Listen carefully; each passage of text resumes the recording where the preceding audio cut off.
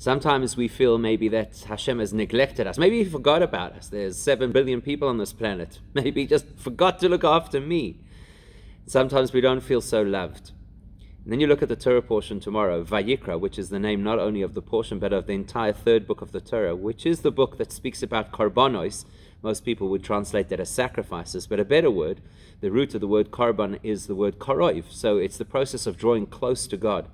When Hashem wants to tell Moshe how to instruct the Jewish people on how to get close to God, he uses the word Vayikra. Vayikra means, and he called. And even though he was addressing Moshe, we know that Moshe is, in a certain sense, symbolic of all of us. So God says to Moshe, come close. I want to talk to you personally, intimately. And by extension, he's saying that to each of us.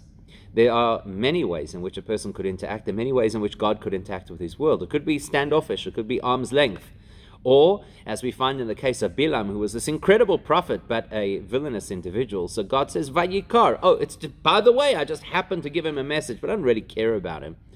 Vayikra is a message that Hashem cares. He cares to speak to us. He cares to call us. Come close. I'd like to have a relationship with you. And that's why he gave us this principle called Korban.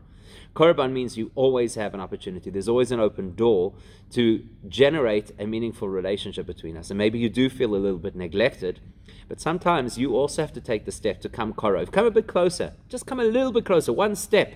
That's why the Vayikra has a tiny aleph, a reduced size aleph, because the commentaries say, you just open up this tiny little window.